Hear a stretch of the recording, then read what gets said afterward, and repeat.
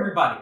I hope everyone's having a wonderful day. So I'm just going to be picking up from where I was last time, and I was talking about some graph theoretic terminology. So I'm just going to knock a couple more terms out here, and then we're going to talk about something a little different.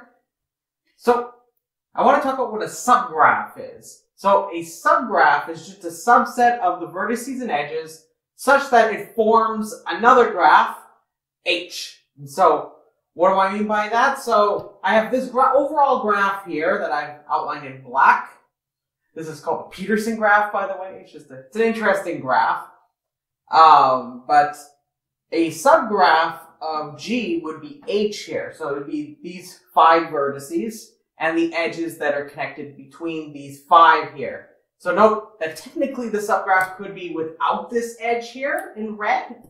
That is perfectly valid. However, I cannot just have an edge just sitting out here without that vertex. Does everybody see that? So it's very important that it forms another graph.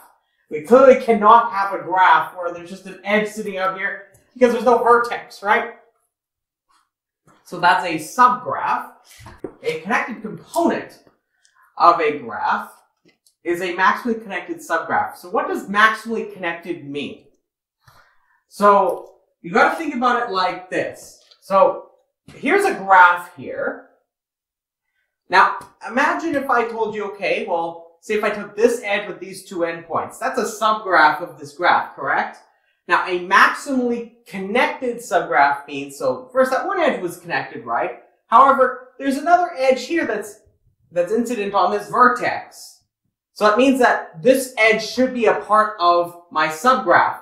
But that connects to another vertex, right? So by maximally, it means that there cannot be any way to add another edge or vertex into this so-called chunk, which we'll call a connected component, without violating the property that's connected, right? So I'm just going to keep, if there is an edge and a vertex I can reach, I'm going to assume that it is maximal in terms of its size, okay? So when you look at this graph here, how many connected components are there then? So I'm looking for maximally connected subgraphs. So if I look at, say, this one right here, okay, this maximally connected? No, it's not big. There's more incident edges on it, right? So it means I can keep going, right? Can I find any more vertices from these vertices? No. So we call this a connected component. So how many connected components are there in this graph? There are 3. This one, and this one. So the natural question I have is, how many connected components are there in a connected graph? Just 1, right? Just 1. So I'll let you think about that. If it doesn't spark out at you right away. So that being said, we're going to shift gears ever so slightly. We're still talking about graphs. We're going to talk about representations of graphs. So naturally, I've shown you all these nice structures involving graphs and all these properties. How can we actually represent these from a data structure standpoint? Now, you'll notice I didn't give you an ADT. I find that very often an ADT can be so broad with a graph that I'm just going to avoid doing that here. You can talk generally about insertions, removals of edges and vertices. In a graph, you can also talk about getting all the incident edges of a given vertex. So I want to know if 2 vertices are adjacent to one another or not. Some of these I'll talk about here. Others I'll let you look at in the notes. So please do take a look at those. So the first one I want to talk about is a classic called an adjacency matrix.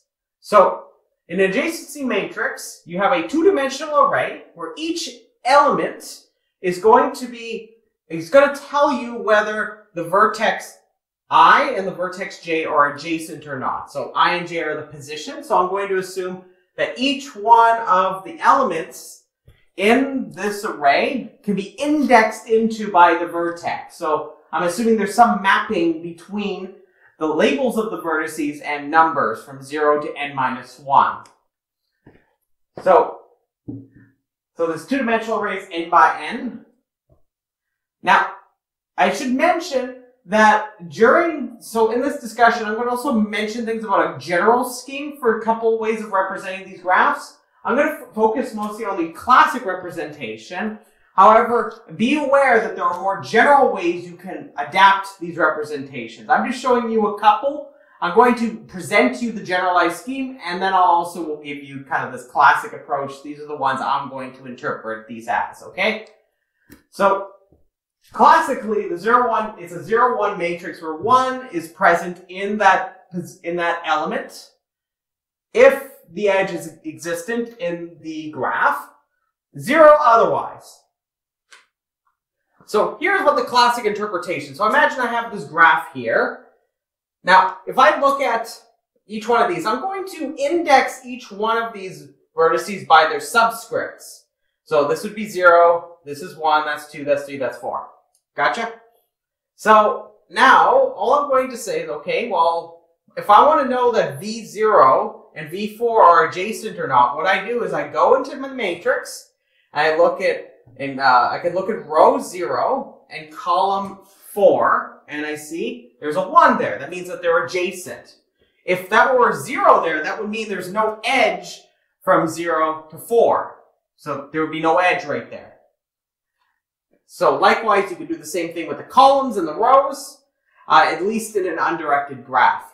Now, there's one interesting fact I want to point out is that the diagonal here does not consist of any 1s in a simple graph because there's no self-loops, right? As we'll see, the diagonal, if you look at the diagonal, one neat property of the diagonal is that if you look at this side, the upper triangle of the matrix, it's going to be exactly the same if I reflected it down like a folding of a piece of paper in an undirected graph. This is not true in a directed graph, though. So I just want to point that out. So just think of it as just a matrix. Each one of the elements will say, hey, look, I'm adjacent to you, or I'm not adjacent to you. Now, the more generalized scheme for an adjacency matrix, if you're wondering, is we would replace the zeros with null references, and then wherever there's a 1, what you would do is you would put a reference to an edge object you would contain in an edge list. So you'd have a list, some data structure that's storing all your lists and all your vertices, and what this would do is this would be a reference to that edge object, so you can access it and get its properties. So here, we're just going to assume if we ever need some additional data, what we'll do is we'll augment the structure a little bit. This is pretty common. So let's talk about some properties adjacency matrix has. So the first thing, while I'm erasing this, I want you to think about how much space does this matrix occupy? Think about it in terms of the number of vertices. So how much space am I using with this adjacency matrix? How much does it use? It uses how much? Big O of n squared space. At least, right? So that being said, how do you know that? Well, I have an n by n matrix, right? Quite natural. So this is the structure in hand, okay? So what about if I wanted to know if 2 vertices are adjacent to one another? If I want to determine if 2 vertices are adjacent to one another, how long does that take? How long does that take? Well, it should take big O of 1, right? If I can index directly into this matrix, all I have to do is just look in the entry just like I did before. So this should take big O of 1 time. When I say that, I mean you can get the edge, so you can get the adjacency or not. You can get that information in constant time because it's just like accessing an array, right? It's just a 2-dimensional array. The whole point is that you have some way of indexing into this matrix by the vertices. Normally, I'll assume that these vertices are labeled, okay? So I can label them by some number. However, you can very easily see how you can map this on a more general structure like a lookup table where you have your vertices, then you have an associated number that's with that vertex. So you just have a little lookup table or hash table. So how about if you did insertions or deletions on this thing?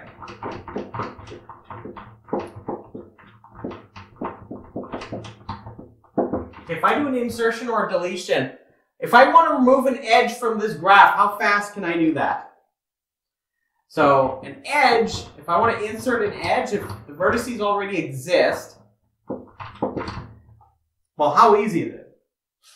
If I want to remove this edge, all I have to do is set that to 0 and set this to 0, right? So how long does that take? It takes constant time. Very fast. How about the vertices though? Say if I have a vertex I want to remove or I want a vertex to add, how long is that going to take? Well, this is a two-dimensional array, so I might have to delete a whole column or a row or add another column in a row, but I might run out of space, so I either have to do some shifting around or something like that. But this takes quadratic time, right?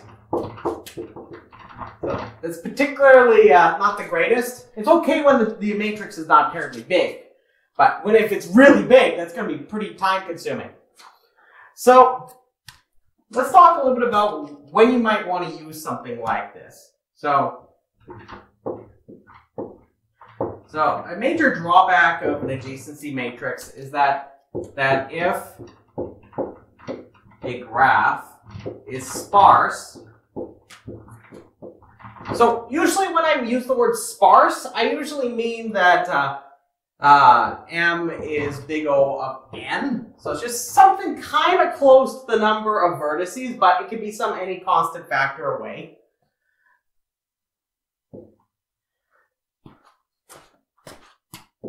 The adjacency matrix A is going to have a lot of zeros in it.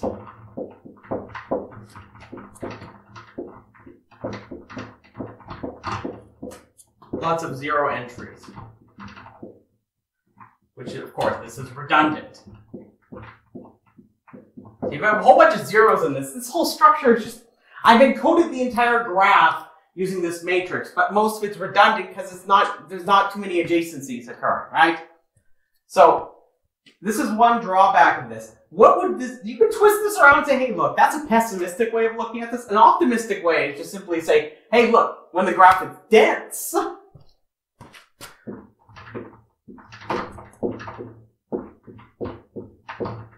If G is dense, usually this is close to big O of n squared.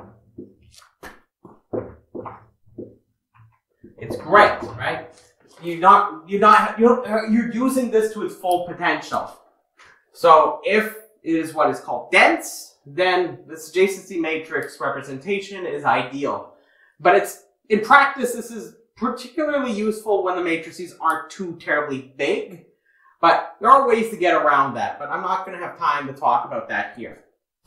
So, if it's dense, this is an ideal choice of representing the graph. So, that brings me to dealing with this drawback. Is there any way I can deal with this issue where if the vertices and whatnot, if there aren't too many edges, like this is super packed up nicely, what can I do with that? That brings me to the other type of representation. It's called an adjacency list. So an adjacency list, you've got to look at it as an incident sequence for each vertex, where there's a collection of incident edges for some given vertex. So what do I mean by that? I'm going to refer you to this middle picture here. This picture I drew here in advance. So this is a generalized scheme for an adjacency list. So there's all sorts of things you can look at when you infer from this. So you have a primary structure that is some structure that is going to consist of all of your vertices. So this will typically be a list, it might be a table. The point is that it depends on if you want access to these really fast. Usually we want that, right? And then each one of the vertex objects has access to a list or some collection of the edges. So these would be the edge objects. So this is a generalized scheme. What we're going to look at is a classic implementation of such an adjacency list. So this is, if you ever talk to somebody about an adjacency list, they're more likely to point this at you. So the classic way of doing things is that you have an array for which each one of the elements is a linked list. So you remember, just like I had before, I'm going to assume each one of the vertices is numbered from 0 to n minus 1. And what happens is I'm going to put in each one of the nodes in my linked list the other endpoint of the edge or any relevant data. For example, this might be a reference to an edge object, or this might be just some other piece of information. The point is that if you look at, say, for example, my same graph, this is the same graph I had before.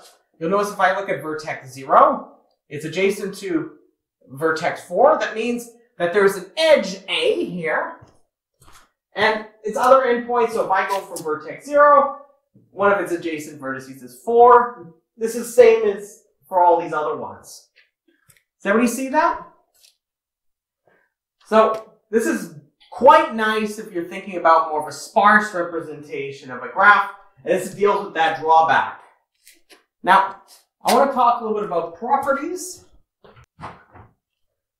So let's talk about first let's talk about adjacencies. So let's talk about this one. Silly, whoops, kicking stuff. So let's talk about how I determine if two vertices are adjacent. So if I want to determine if there's an edge in the graph, the two endpoints, how do I do that? Well, what I do is I check, okay, I have U and V, or I and J. What do I do? Well, I put I into my index here. So I index into this array using the first of the two numbers. And then what I do is I search across the linked list for the other endpoint. So how long does that take? Now, if you're first looking at this and saying, well, Dan, that list could be really long, right? It's very possible that that list could maybe consist of all the edges, which in that case, technically you're correct. But there's a better way we can do things here. Remember, we actually had a concept for this. Remember, these are the number of edges. You can look at this in terms of the number of edges each one of the vertices are incident on. So notice that I only have one edge here that's incident on 0. How about 4? There's 2, right? 2 edges are incident on 4. So how long does that take then? So to check if UV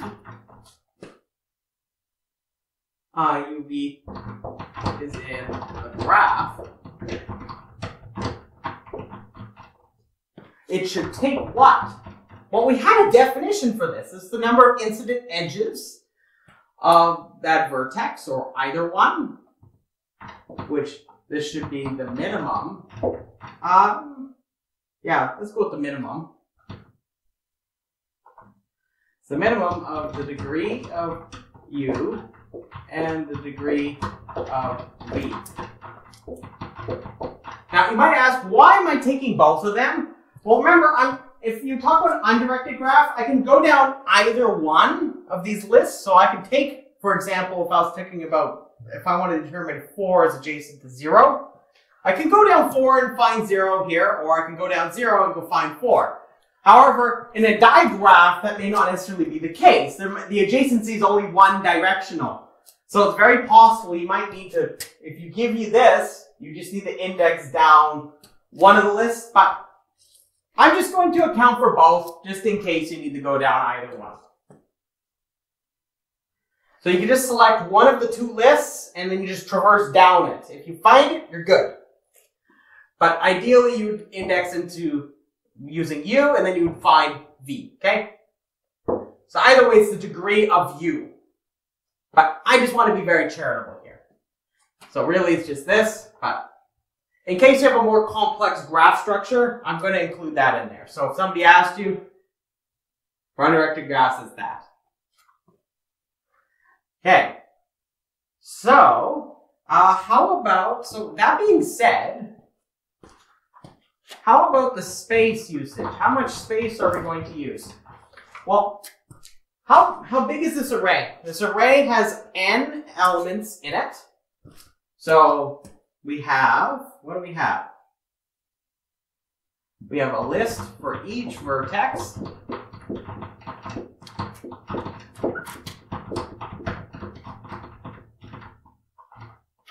a list for each vertex. So n lists, we're going to have n lists. Each one might have some constant amount of space that might be allocated with them. The pointer, for example, a reference to the list. And each list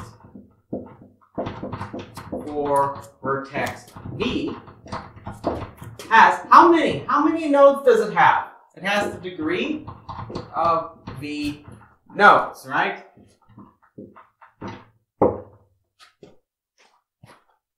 So how much space am I using? Well, it's going to be n, so it'll be something that looks like n plus the sum of over all the vertices, the degree of v. But remember, this is we can use the handshaking limit here. So like I said, it's going to come up every once in a while. What is this? This is 2 times m.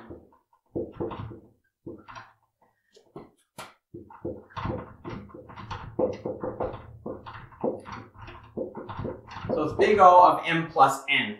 So it's linear in the space usage it has. So unlike the adjacency matrix, where you basically it's all on the demand of the vertices. Now it's on the edges and the vertices, but it's linear in the size of the graph. So I'll let you look in the notes for some of the more operations. I wanted to point out one other thing. Now you might actually ask, okay, I talked about a dense graph versus a sparse graph. Why would I care about sparse graphs? Believe it or not, sparse graphs occur quite often. So I'm just going to say notice that if m is big O of n, what happens if m is big O of n? The space usage is big O of n, which is quite nice. And now, if you think about these lookup times, now they're not going to be relative to the number of edges, now they're in terms of the number of vertices, right? So for example, if I had to go through this entire structure, cleaning up anything on a removal, now it's going to be in terms of the number of vertices, not because the edges and the vertices are now related quite closely. So notice that if m is big O of n, the above is quite efficient. It's supposed to say efficient, by the way. So you might ask, okay, well, what kind of graphs are sparse, or at least like look sparse? So sparse graphs include, and now you've seen some actually already. For example, trees have this property. Remember, we proved that n is equal to m is equal to n minus 1. So that would definitely be big O of n. How about a forest? Forests definitely fall into this. Now I'm going to give you one more. Now there's other ones as well, but one that I'm going to talk about are called planar graphs. So let me just show you what a planar graph is, and you might naturally say, hey, look, that's actually kind of interesting. So the third one I'm going to mention here is called a planar graph. So let me define what a planar graph is. So what is a planar graph? Now, just to motivate this, I'm just going to draw a picture.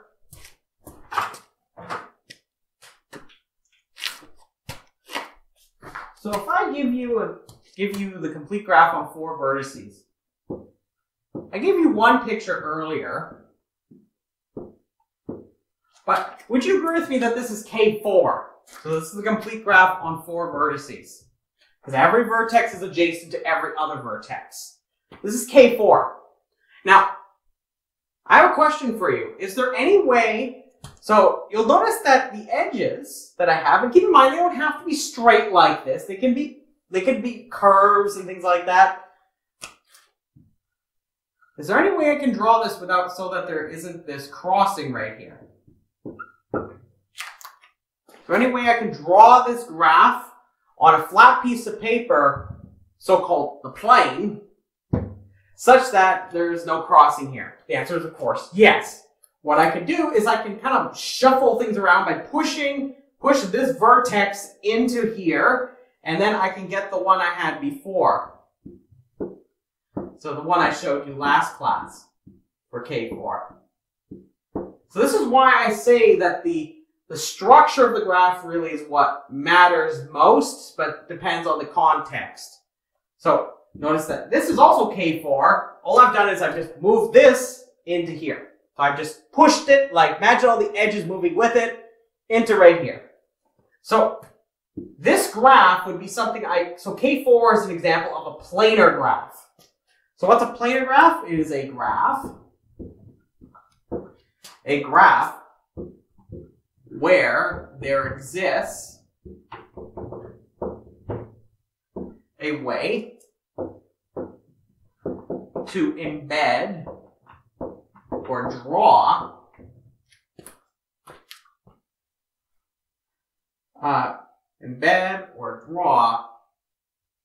it in the plane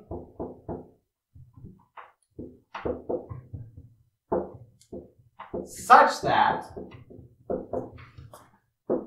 its edges only cross at their endpoints.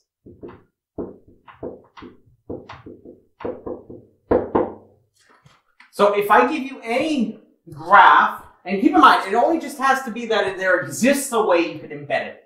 If you draw me the graph, like this right here, isn't an planar drawing of K4. However, I know it's planar because that drawing exists. Now, many types of graphs you may encounter in the real world are actually planar graphs. You can think of several examples. Geographic maps, where you don't have to, so I'm making certain assumptions such as that you don't have to worry about things stacking on top of each other. You may not necessarily have it where it's planar, but many things that are kind of geographical, and you can lay them out in terms of straight lines or curves onto a plane, they are planar. So naturally, if you think about this, many graphs you may encounter in practice are actually planar graphs. That's what makes them interesting. But not all graphs are planar. For example, if I just go up one higher in terms of the complete graphs, I'm going to summon something, I swear, at this point. If I consider K5, so this is K5. Is K5 planar? I'll let you think about that. There's a very interesting resulting graph theory that tells you no. So that concludes my main discussion on graphs. Now what we're going to do is we're going to pick up all the stuff we've been doing with graphs and start talking about some algorithms. Next topic, we're going to talk about graph traversals.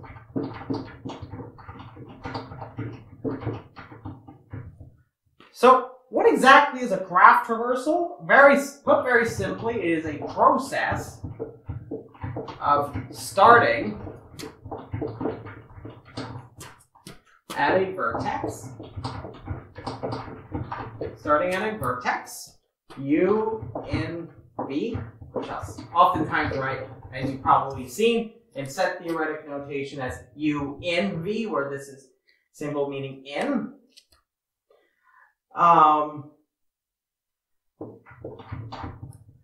Starting at a vertex U in V and processing all its vertices and edges reachable from U. So what do I mean by reachable from U? So what we're going to do is we're going to perform a traversal. So it means we're going to explore the graph. And what we're going to do is we're going to try to reach as far as possible as we can in the graph, starting at some vertex, okay? So let me just draw out a graph that just illustrates this point.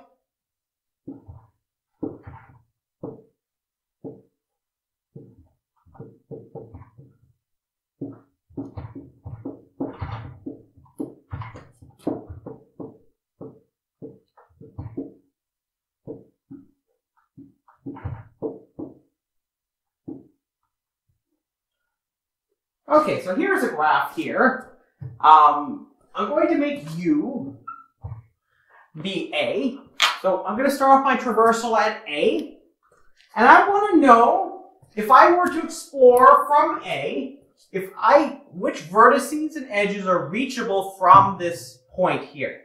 So you would agree with me with that. Earlier we talked about the notion of connected, right? Where I tried to create a maximally connected subgraph. This is going to be closely related to this.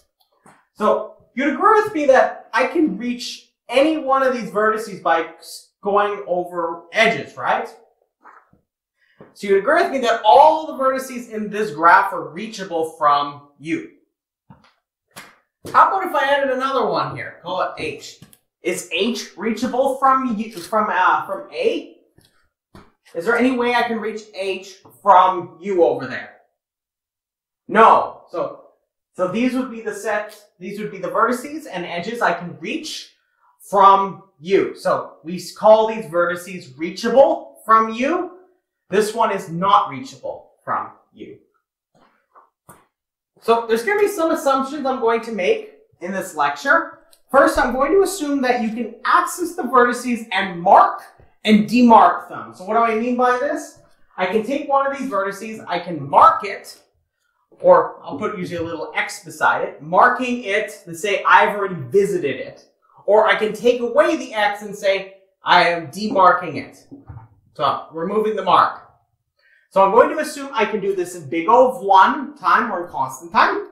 And I'm going to assume that edges can be labeled or their label can be removed. So a label might say something, like it's explored or it has some special name. So I'm going to assume that takes constant time. So two natural ways you can represent this is one, you can have an associated array of vertex objects and edges. And each one has a property for which it has a label or it can be marked or not marked. And I have direct access to it. So in some way in my data structure, I'll have some way of accessing that object so that I can use it. Okay? So either I have some list or it's built directly into my representation. Like the adjacency list, I might keep some piece of information along with each one of the endpoints. So each one of the vertices, I might include that marking or unmarking. If it's an edge, I might include that incident edge's information. Okay? I'm just assuming that there's some way I can access these in constant time, which is indeed possible. So I'll let you think about that. I have more details about that in the notes. So I'm going to first talk about one of the more standard ways you can traverse through a graph.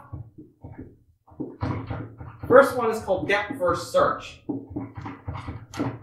which I will lovingly abbreviate as DFS. So the way I want you to think about DFS is very often, I like to use this analogy. So I want you to think of the graph like a maze.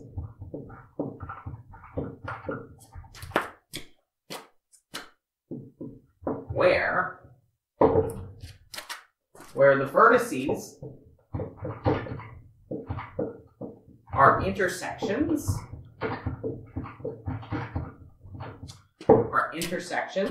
so they crisscross and dead ends. And edges are passages. So the passages connect the intersections. So that being said, this is what we're going to do. We want to imagine this graph as a maze that I want to navigate and explore. So the way I like to explain this is using the myth of Theseus and the Minotaur. Now, you may or may not know this story. I'll give you kind of the very, very simplified version of it. In the notes, I give you a link to if you were curious about learning a bit more about it. So what we're going to be interested in is we're going to be interested in imagining this maze as a labyrinth. So this great and complex maze that was developed by the great inventor Daedalus in the myths, where what happened was is King Minos pissed off a Greek god named Poseidon. And what happened was, Poseidon thought it was a great idea to take King Minos' wife and do something to his wife to make her fall in love with a bull. Now, the fun thing about this is that, and oftentimes if you read this in a children's book, they do not go into the fine details of what happens next. But I assure you, the actual, if you go break this thing down, it goes into fine details. Let's just say Daedalus built quite a structure for King Minos' wife to climb into, to do something with this bull. I'm not going to go into those details, okay? The point is that King Minos' wife and the bull, they did this. And they created the Minotaur, okay? Or the Minotaur. So, what happened? Well, King Minos was ashamed of this whole thing involving Poseidon and the shame that came with this. And at the same time, there was this occurring conflict over with Athens, which King Minos is, by the way, the king of Crete. What happened was, okay, well, King Minos was expecting so-called sacrifices of so-called number of brave women and men, so that as offerings for what Athens did to Crete, okay? So what happened was is King Minos would then send these people into the labyrinth. And the Minotaur would be there and would eat them, okay? You would never see these people ever again.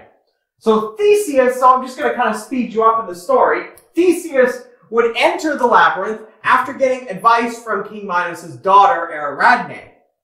And what would happen was, this is the advice that Ariadne gave him.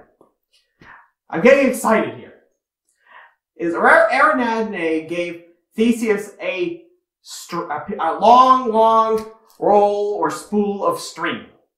And the idea was that Theseus would attach or put the string at the starting point for which Theseus entered the labyrinth. Because this labyrinth is deeply complicated, okay?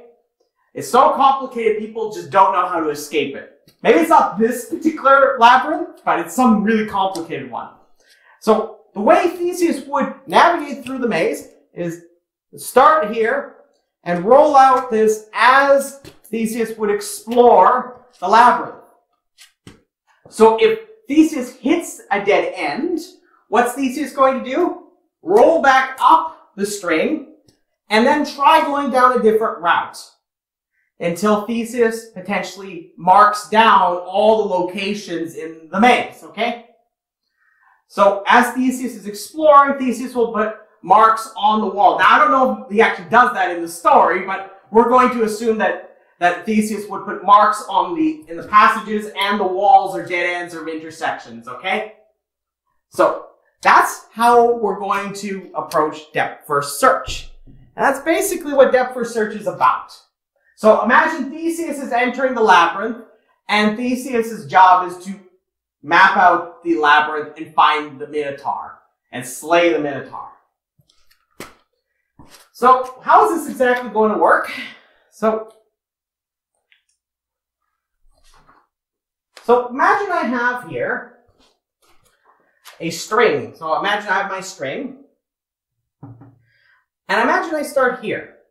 Now, obviously, I've already visited A, so I'm just going to put a mark on the ground and say, hey, look, I've already visited here.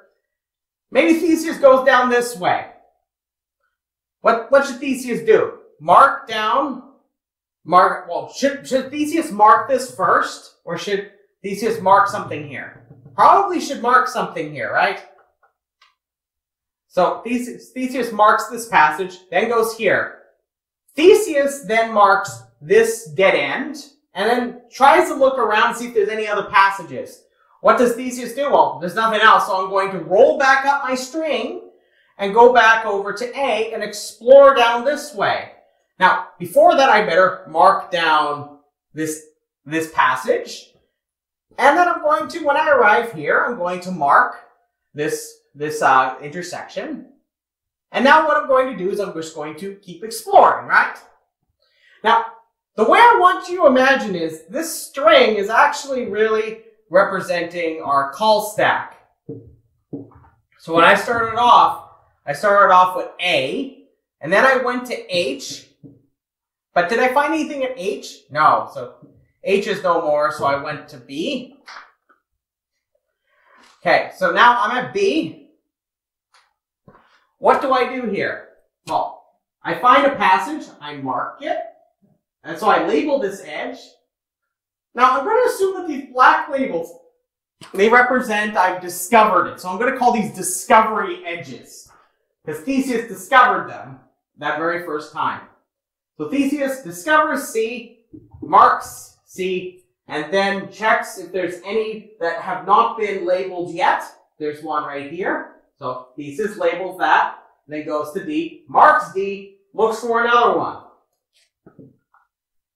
Okay, well, labels this edge here, finds E, marks E. Now, which way should Theseus go? Let's make Theseus go down this way. I feel like that might be a good idea. Now, keep in mind, I have no control over which way Theseus goes. I can't control Theseus's brain, okay? Theseus goes through a lot in this story, by the way. I'm not going to go into much detail on that. So I mark, same idea. I mark. Now, I have an edge already here, but notice that I already went down this intersection. So what Theseus is going to do instead is, instead of marking with an X, or labeling it as a discovery edge, he's going to label it as a so-called back edge. So Theseus marks this as a back edge, and now because, I guess I should be keeping this up to date. So I have C, D, E, F, sort of running out of space, F and G here.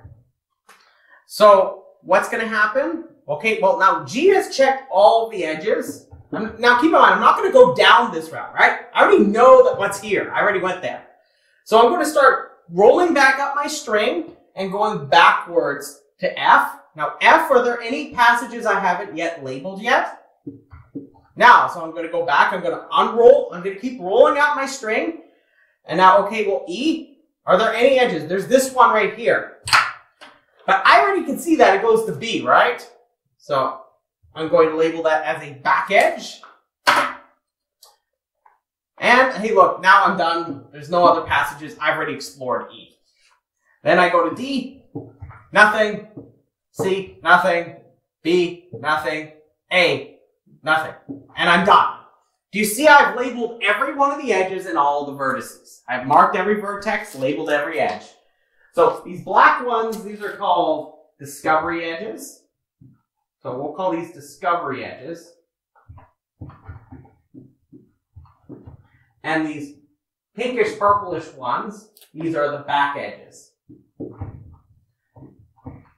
These different kinds of edges have special properties that we're going to talk about in the next couple lectures. So let me write out what DFS is. So I'm going to assume that DFS is assumed to give you some vertex as input, and it's going to traverse through and try to get all the edges and vertices reachable from you. So let me write down DFS. So algorithm, DFS. So we're going to assume DFS takes in a vertex U,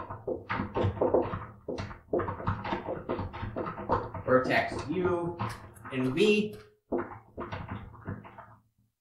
and I'm going to just assume that the graph is connected at this stage, but you'll see that it doesn't really matter a whole lot. So its output is going to be a DFS traversal of G starting at U.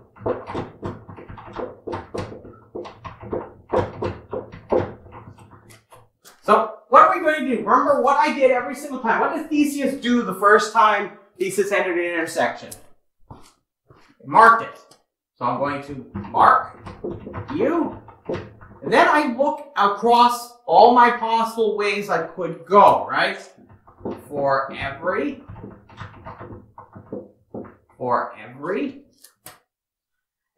edge. And now, u comma v. So I'm going to look at all the edges incident on v. I'm going to do the following. So if the edge uv is not labeled, because obviously we don't really care about the ones that are labeled, right? They're already done with. We already went there. So if, now I care about if I've already visited an intersection of my labyrinth. So if V is marked, what should I do? What did I do when I marked, when there was a vertex already marked? Then, what do? We're going to label UV as back edge. It means it's not going to take us anywhere new, okay? So we're going to label that as a back edge. Otherwise, we're going to do the following. I'm going to label UV as discovery edge. And then I'm going to call recursively DFS on V. So the other endpoint. So let me make sure I got all these lined up. And that is DFS. Isn't that neat? So what we're going to do now is I'm going to analyze DFS. So I'm not going to prove the correctness of DFS. You're just going to take my word for it. It's not very hard to see from what I've written here. I don't like these as an excuse, but you only have so much time here, okay? So let's do the analysis here. So marking the vertex. This takes how much time? It's some constant, right? It takes some, actually let me use a different marker. So this takes constant C1 time. Okay, how long does all of this take? If I remember, I'm going to ignore the recursion. So I'm going to treat this like it takes a single step. How long does everything inside of here take?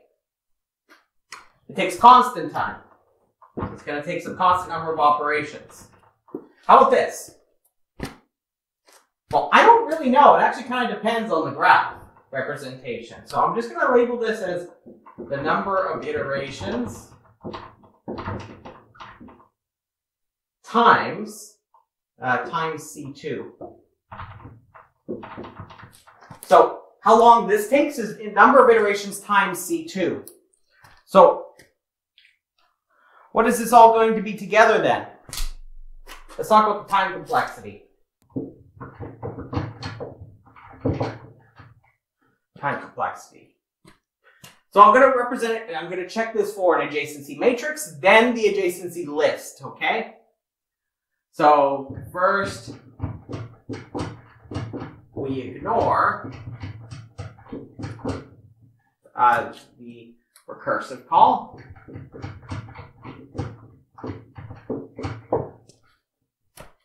So I already laid out everything here. For the sake of time, I'm going to say that I'm going to come back to the recursion here. So here you would write out all of this, what I just said in words. Then we consider the recursion here. Thus, the total number of operations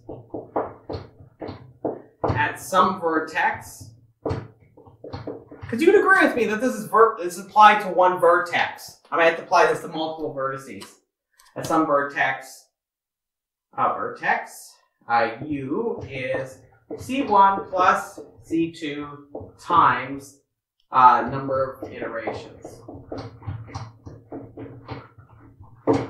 So I'm just counting up all these operations, and I'm just being careful here. So now this is where the recursive calls come into play. So I just want to observe that the algorithm visits every vertex in G exactly once.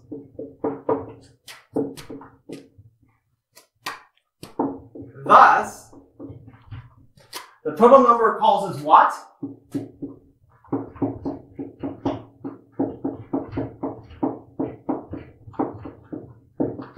Is the number of vertices, right?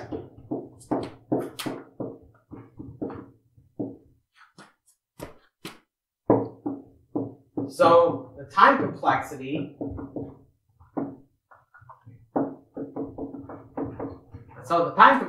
is the following. It is the sum of U in V of C1 plus C2 times the number of iterations. So what we're going to do is we're going to look at this with different implementations, or different representations. So first, we're going to look at it with the adjacency matrix in mind. Normally when you're doing this in practice, you would pick the one that makes the most sense. I'm just going to do them both because I'm going to give you a bunch of different variants of this algorithm, and they're all going to have the same type of analysis I'm laying out here. So to consider each edge UV incident on U.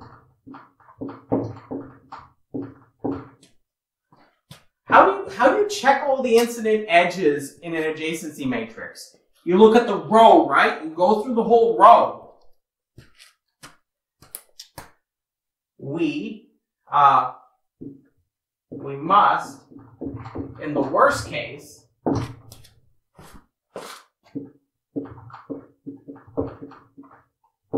traverse a whole row of the adjacency matrix.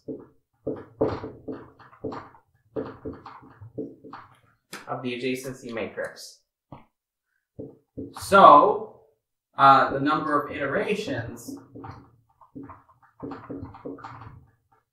equals n. Actually, let's make it less than or equal to n. Either way, you'll be perfectly fine. So, what does that mean? So I'm just going to plug in what I have here. Therefore,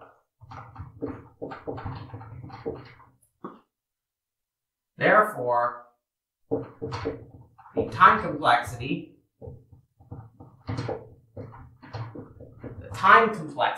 this says time complexity, is the sum of all the vertices, U in V, of C1 plus C2 times n, which is, of course, if I just look at this, okay, well, there's n vertices, right? So I'm going to end up with C1 times n plus C2 times n squared. What is that? This is big O what? It's n squared, right? So using DFS on a vertex is just going to be big O of n squared for an adjacency matrix. Okay, let's look at an adjacency list, and that's going to be the end for today. So let me just quickly do the adjacency matrix. The adjacency list. You'll see that the analysis plays out quite quickly.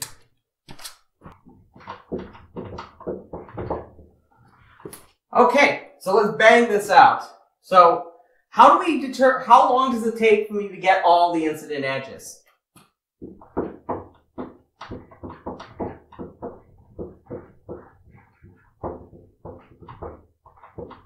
So to get all edges incident on U takes how long?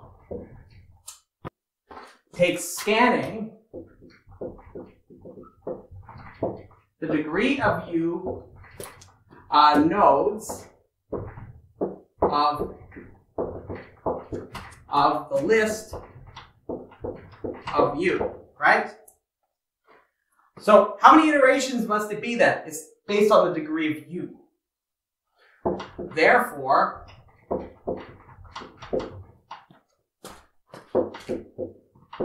the worst case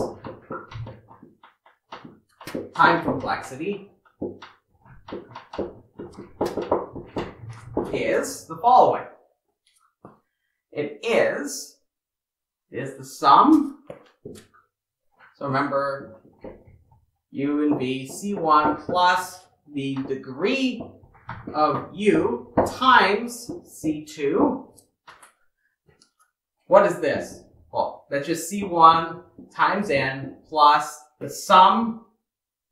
So the c2 times, if I do this all over all the vertices, it's the sum of the degrees. What is that, guys? It is, by the handshake limit, that's 2 times m, right? So c1 m plus c2 times n plus, sorry, it's 2 times m. But what is this? What is this? This is big O of m plus n. So it takes linear time in the representation of my adjacency list, which is quite nice. So I gave you these 2 types of analyses. Now I want you to look at the notes for one additional detail, but I'll just kind of summarize it quickly here. So how can we make sure, so you notice that in DFS, I determined the vertices and edges that are reachable from a vertex U, right? Or, so what we naturally would like to do is sometimes be able to do this over the entire graph. Do you see how you might be able to do that? Well, it's quite simple. You just use a loop to go through all of the vertices. You just go through each vertex in the graph. You check, is it marked? If it isn't marked, then you better run DFS on that vertex. The great thing is, if you actually think about this a little carefully, this actually doesn't change the time complexities at all in these analyses. So it doesn't really matter that I'm starting at one vertex. You can augment this so that it's DFS given a graph, and you just simply scan through the vertices, and if you only apply DFS, our algorithm here, if the vertex is not marked. How do you know that this isn't introducing a whole bunch of extra work? Well, remember, I do explore the entire connected component. So if I apply DFS to another vertex after the fact, that means that the graph wasn't connected. That means that all the things I do call on that vertex now are completely irrelevant to the other part of the graph, and thus this won't really change anything happening here. There's no overlapping work going on here. The point is that it doubles as 2 things. One, you can run DFS on the entire graph by just simply resetting our algorithm by scanning through all the vertices and just check if they're not marked, then you better run DFS on it. The time complexities don't change because there's no overlapping work going on here. Furthermore, you can design a very easy algorithm for testing if a graph is connected or not. Do you see how you can do it? You just simply check if all the vertices are marked, right? You can either keep a count of how many you've marked, or you can just check all of them, okay? So we're gonna stop right here, and when we come back, we'll talk about how we can use DFS to solve other problems, and we'll move on to talk about another type of graph traversal. So I want to say thank you very much, and have yourself a beautiful day.